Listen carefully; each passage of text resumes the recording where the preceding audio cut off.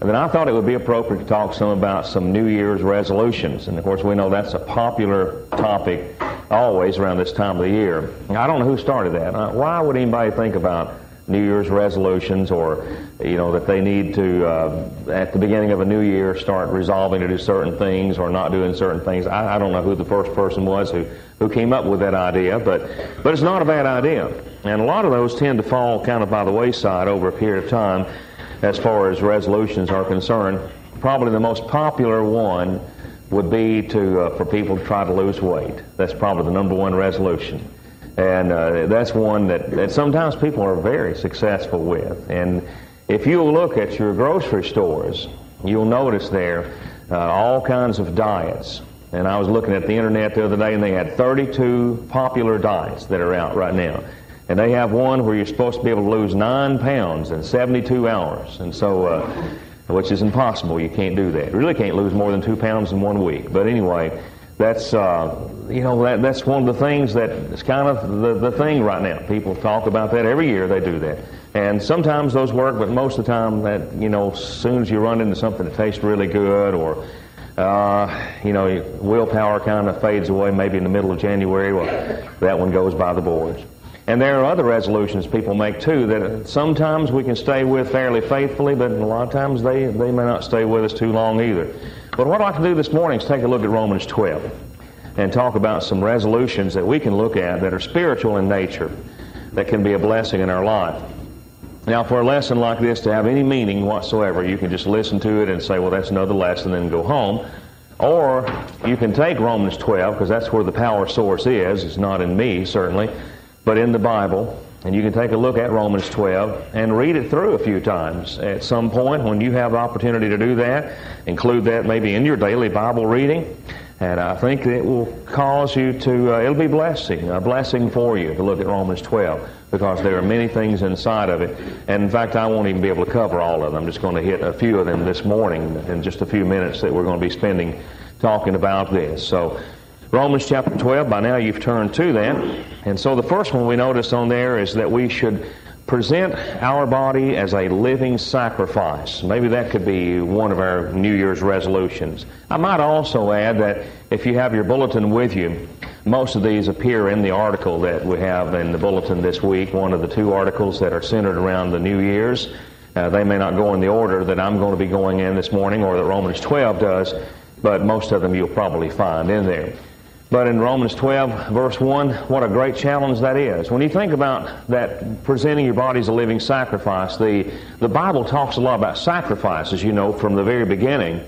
Genesis 3:15, where we read there about how the woman's seed would bruise and probably even more literally crush the head of the serpent. That talks there about how something is going to happen to make that all occur, and what does happen is the sacrifice of Jesus. You look at Adam and Eve, and then Cain and Abel, and the whole family engaged in sacrifices. We know that Abel offered a more excellent sacrifice than Cain did, and then that tends to be more perfected in the Mosaical dispensation when you have different types of sacrifices that were offered, but most of those still came down to the same thing. You're going to be looking at a holistic animal-type sacrifice. And then the ultimate sacrifice of Jesus, John 1:29, behold the Lamb of God who takes away the sins of the world. And so there you have the Passover lamb in the form of Jesus Christ in a very spiritual yet physical sense, as he was offered for us as a sacrifice. And when you think about that is an interesting type of study when you study about sacrifices. And if you look at the Old Testament, we might breathe a sigh of relief and say, well, I'm glad we're not under that right now, that we don't have to offer these animal sacrifices. Go out and find a heifer, or go out and find a bullock, or to go out and find a lamb and offer that. I'm thankful for that. But how much more of a challenge is it to offer our bodies as a living sacrifice, an ongoing sacrifice? A couple of things about sacrifices. One, the sacrifice is a holistic, and I mentioned that word before and I don't want to wear it out, but it is a total commitment when you think about a sacrifice.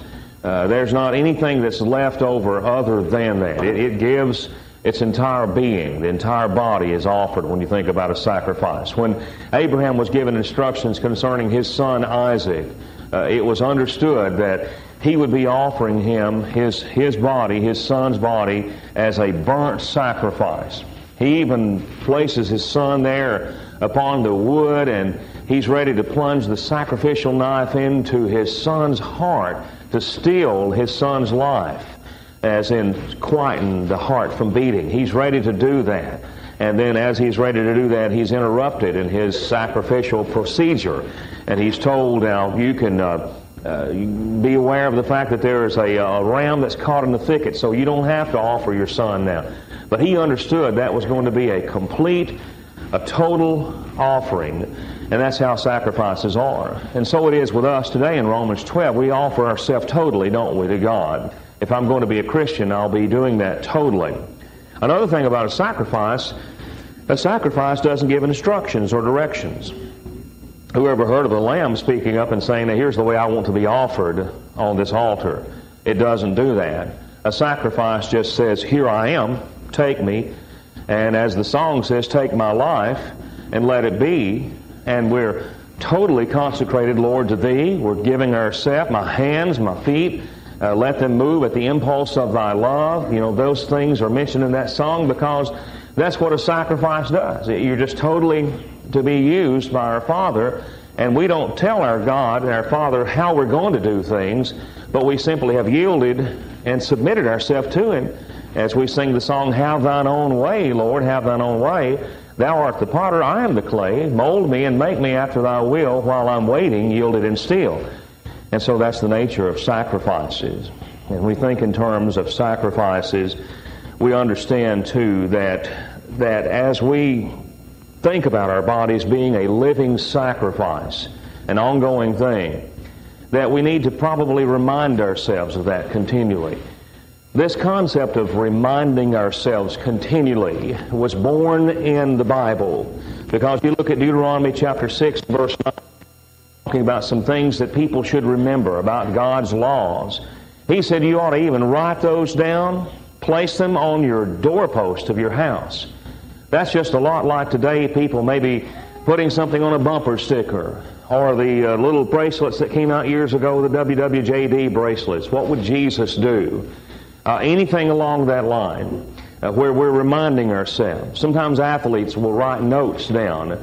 I remember years ago, the great tennis player Arthur Ashe would write a little note on the top of his tennis shoe, keep your feet moving. Just stay focused, stay focused. And so we need to write these things down in our heart, that we want to present our body as a living sacrifice. And you think in terms also of sacrifice, and think about worship. While worship is an act, and I don't mean like you're putting on an act, but it is something that we go and do. Really, everything we do during the day, wherever we go, whatever we do, wherever we work, we're always mindful of the fact that we're presenting our bodies as a living sacrifice. The next part of that verse, and you may be thinking, he's going to go through every verse in this chapter. I'm really not going to do that, I promise you.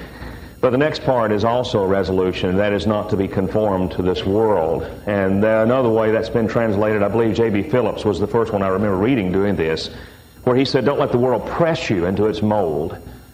When you think about the world, the way this is illustrated, he says, don't be conformed to the world, conformed. And then he goes on and he uses the word transformed. You ever thought about the difference between those two words? Well, we know the difference between conformed and transformed. But as far as original language is concerned, conform comes from a Greek word that means schema. Schema. And the word schema refers to how things change from time to time. You change. For example, many of you today, what you're wearing this morning, if you come back tonight, you won't be wearing the same thing. I know. I've done that before too. You may tend to just, maybe the men may not wear the suit, the coat or something tonight if they come back. You've changed. The schema has changed. You change as a person. When I look at you as grown-ups, you don't look like you did when you were. Probably most of you, unless I knew you when you were a little boy or girl, I couldn't know that was you if I looked at a picture of you when you're 3 years old. Because the schema has changed over a period of time. That's the word he uses there when he talks about conformed. In other words, don't let the world just move you around and jerk you around to where the world is playing you. Where the tail is wagging the dog, in other words. But instead be transformed. There you have another word. That is morphe. Morphe is that unalterable, unchangeable essence inside of you that becomes that way through or by, dia in the original language, the renewing of your mind, making your mind new, and that, of course, through Jesus Christ. And so every day we remind ourselves as Christians, we are different from the world. We are different. We're different in the things that make us happy. We're different from the world and the drives that we have, the motives that we have in our life. They are not ulterior, but they are superior, and they are heavenly in nature. We have our affections set on things above, Colossians 3, 1 through 5. Our thoughts are centered around Jesus Christ and are made captive to His will, 2 Corinthians chapter 10 and verse 5.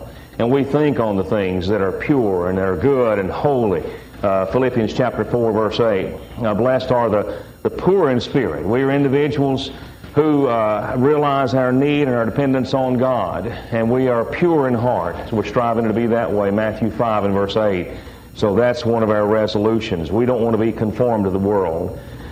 We want to stay away from anything that is worldly in nature as far as letting it drive our lives. And verse 9 of the same chapter, same thing. Abhor what is evil.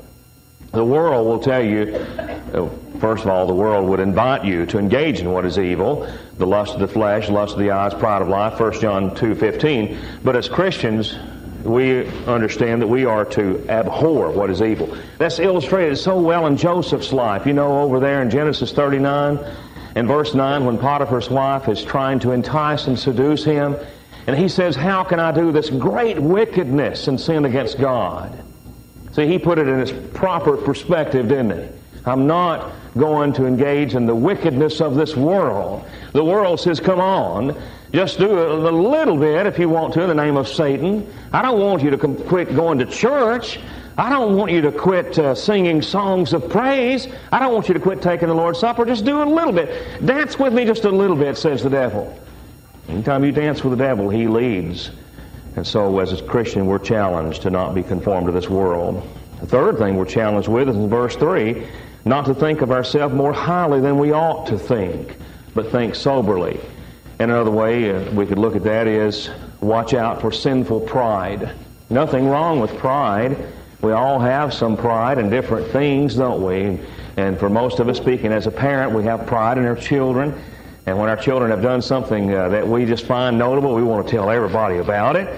And we realize that other people aren't as excited at our children as we are, but still, they just have to hear about some of these things. Nothing wrong with that. And we're proud of others from some things that they have accomplished over the years. Nothing wrong with that either. But the sinful pride is something that Jesus speaks out directly against by His Beatitudes when He says we need to have a poverty-stricken spirit. Tokos is what that word is. In the original language means I realize my total, utter dependence on Almighty God. Blessed are the poor in spirit. And so I don't want to look at myself as being better than others, but I want to think of myself as being one who I'm so thankful to be the recipient of God's mercy and God's grace. And I love everybody, and I never want to think of me as being better than anybody else.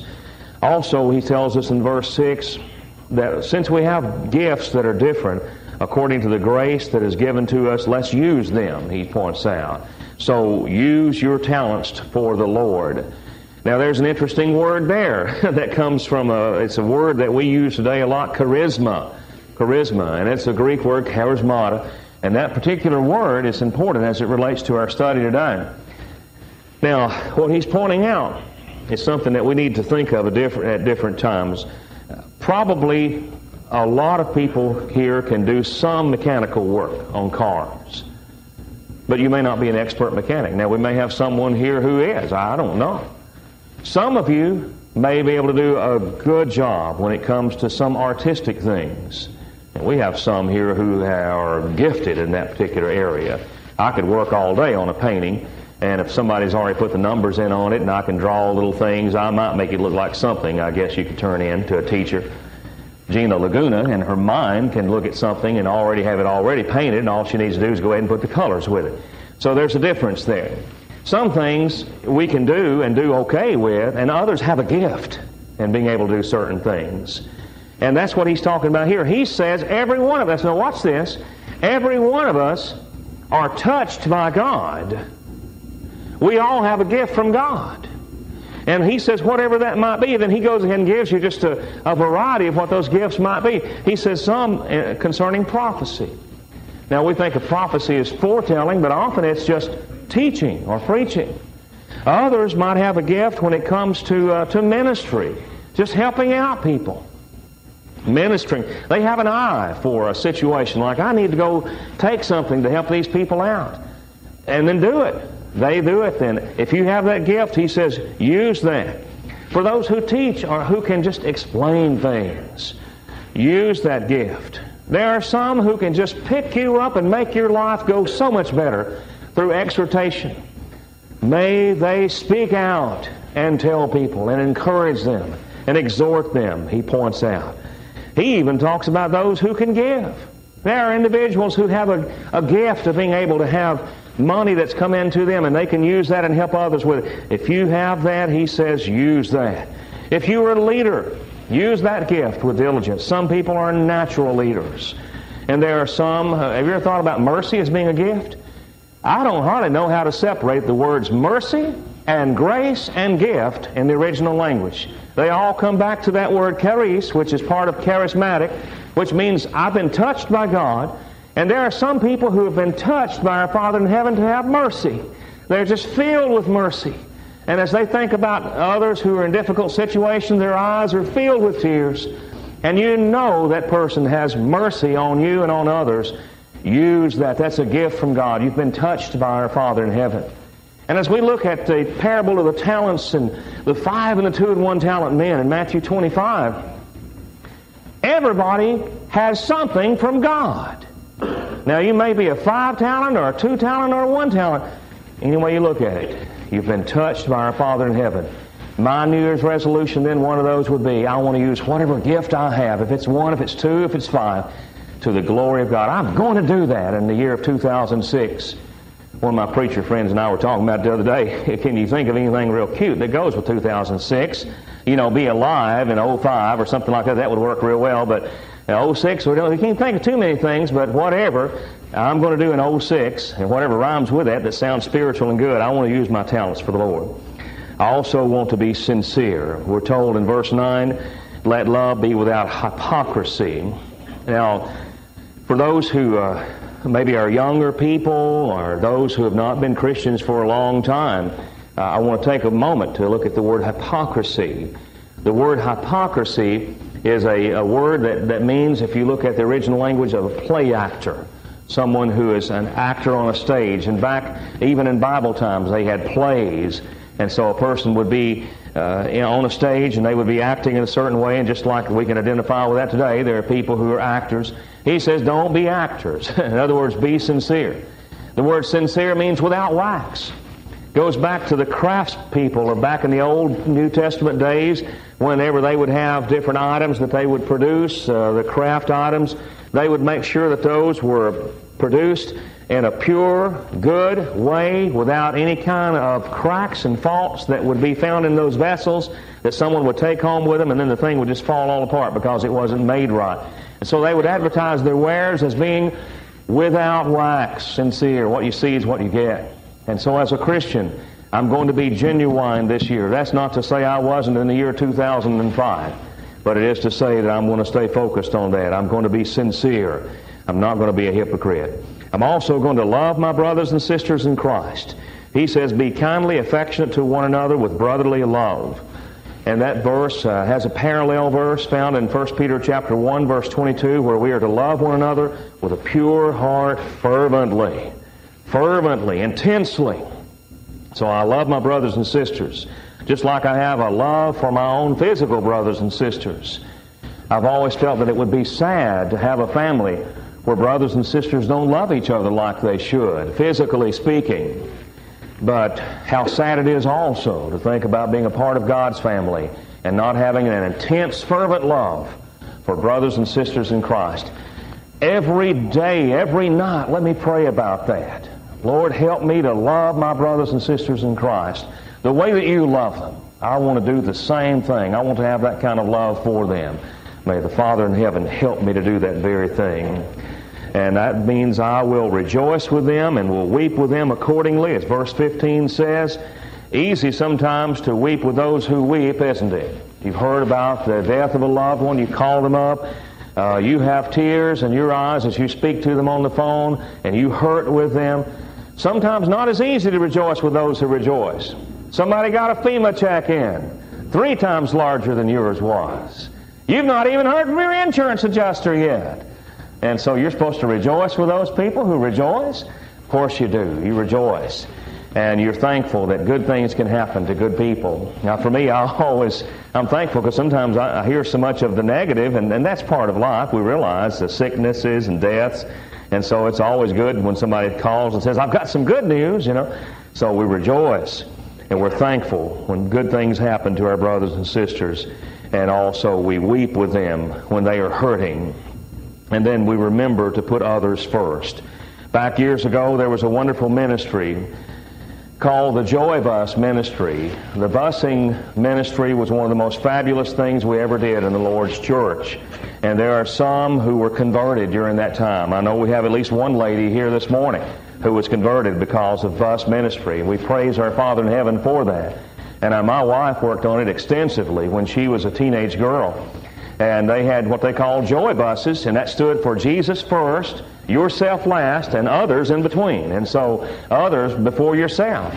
And that's a wonderful slogan, but it should be a part of our life. And that's what he says right here, to, in honor, give preference to one another. Now, if we give preference to one another as one of our New Year's resolutions, don't worry about keeping up with all these. They're all in Romans 12. If we do that, truly it will bless our lives in every aspect. If you think in terms of the work that you might do, working with one another, what would that be like if all employers and employees prefer one another more than they do themselves? They give honor to one another. What it would be like in the home. Amazing, wouldn't it? Husbands and wives, and sons and daughters, moms and dads, everybody doing that, and giving honor to one another and preferring one another. And of course in the Lord's church, how wonderful it would be. And also as we sing in the song about serving the Lord, I want to be a worker for the Lord in the year of 2006. Serving the Lord. There's no way to even begin to think of all the ways that we can serve the Lord. You can fill in the blanks on that. Whether it comes to helping out people, ministering to people, handing out Bible tracts, doing Bible studies, cleaning the building, taking food to individuals, whatever it might be. Reading Scripture, saying prayers, working for the Lord. Serving the Lord has a phrase that goes with it that just about always accompanies serving the Lord. That was in the New Testament days. Serving the time. Paul picks up on that in Ephesians 5:16, where he talks about redeeming the time. We realize time means opportunities. And the opportunities I have, I don't want to let them go. I want to seize those opportunities and be a worker for the Lord. I want to also be filled with hope, verse 12, rejoicing in hope. We have the one hope, Ephesians chapter 4 and verse 4, but that hope is heaven. That's an inheritance, incorruptible, undefiled, that fades not away, reserved for us. May we always keep that on our mind at all times. And then we want to treat others right, even if sometimes we may not be treated right. And those verses that deal with that, verse 14, bless those who persecute you, bless and do not curse. 17 through 21, repay no one evil for evil, have regard for good things in the sight of all men. If it's possible, as much as depends on you, live peaceably with all men. Don't avenge yourselves, give place to wrath. Vengeance is mine, says the Lord, I will repay. So if your enemy is hungry, you feed him. If he's thirsty, give him a drink.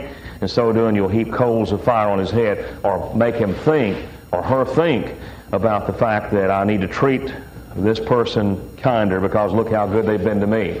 I'm thinking of Matthew 7:12, and I'm realizing that this is going to be my year to apply that more than ever, that I'm going to treat people in the way I'd like to be treated. Matthew chapter 7 and verse 12. So I'm going to treat others right. And then finally, don't forget to pray. As it tells us in Romans chapter 12 and verse 12, steadfastly in prayer. Don't forget to pray. This morning we're praying that if there's anyone here, let's just think about the setting of where we are. This is the first Sunday of the year, first day of the year. Wouldn't it be wonderful if right now you were already thinking in terms of obeying the gospel of Jesus Christ, for you to seize that opportunity and become a New Testament Christian? Wouldn't that be great? This would be a wonderful time to do that, to have trust in Jesus Christ. 'Tis so sweet to trust in Jesus, to turn away from your sins, to be willing to tell people that you love Jesus, and then to be baptized into Christ, to complete your obedience for the remission of sins. That's not some Church of Christ doctrine. I'm not aware of any Church of Christ doctrine. This is Bible teaching for the remission of sins. Or if you need to come back to the Lord, to be restored to His service, just like last week or 2 weeks ago we had that. If that's what you need, this would be a precious time that God has given to you. This is a year of our Lord. It belongs to Him. Let's take advantage of that. Let's give our life to our Lord this year. If you need to respond to our precious Lord's invitation, with all the love in our heart, we do invite you to come to our Jesus now as we stand and as we sing together.